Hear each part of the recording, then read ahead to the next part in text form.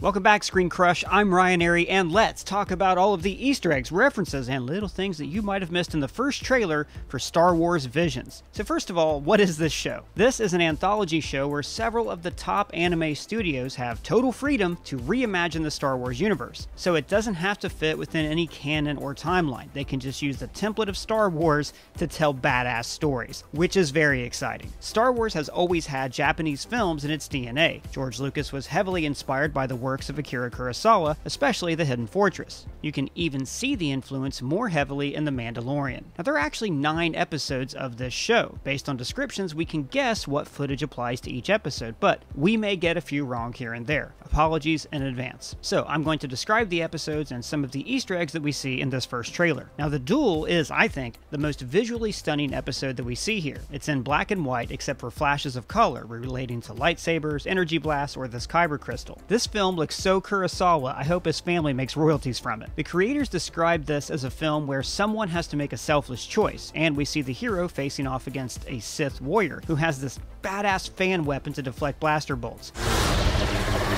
Now notice she's fighting against a protocol droid like Forlom in the original trilogy, who's firing a Gatling gun like we saw in episode 1 of The Mandalorian. Lopen Ocho is the story that drives the narrative of the trailer. Long ago, a great warrior came to this village and entrusted our ancestors with this. Its power and responsibility now lie with you.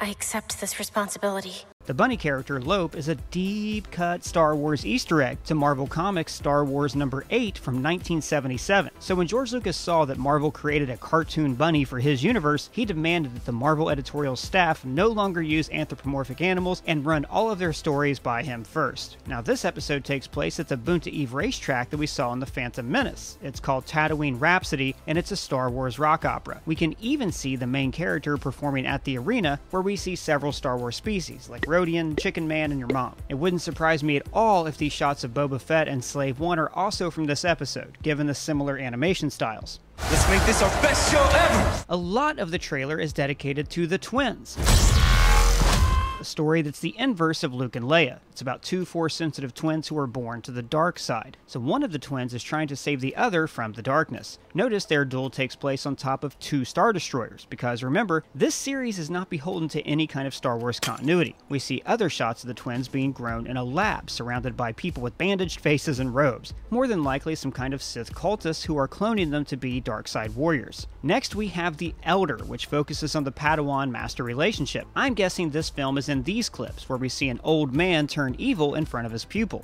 My guess is this is actually a dark side vision, like when Luke faced his failure in the cave.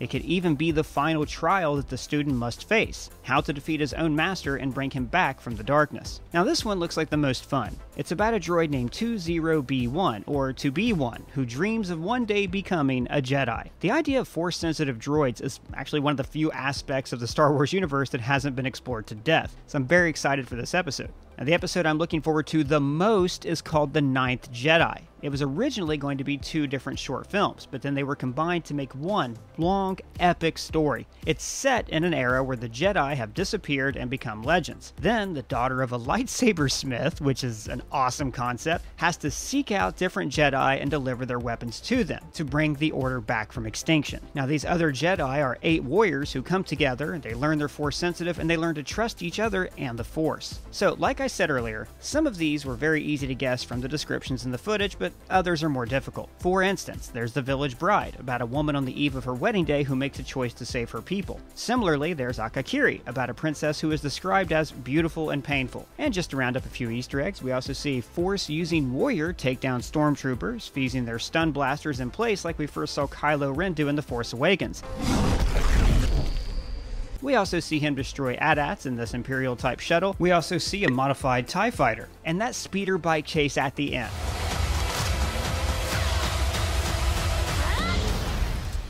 Wow. So let me know what you think. Are you excited for Star Wars Visions? Tell me in the comments below or at me on Twitter. And if it's your first time here, please subscribe. For Screen Crush, I'm Reinterpret.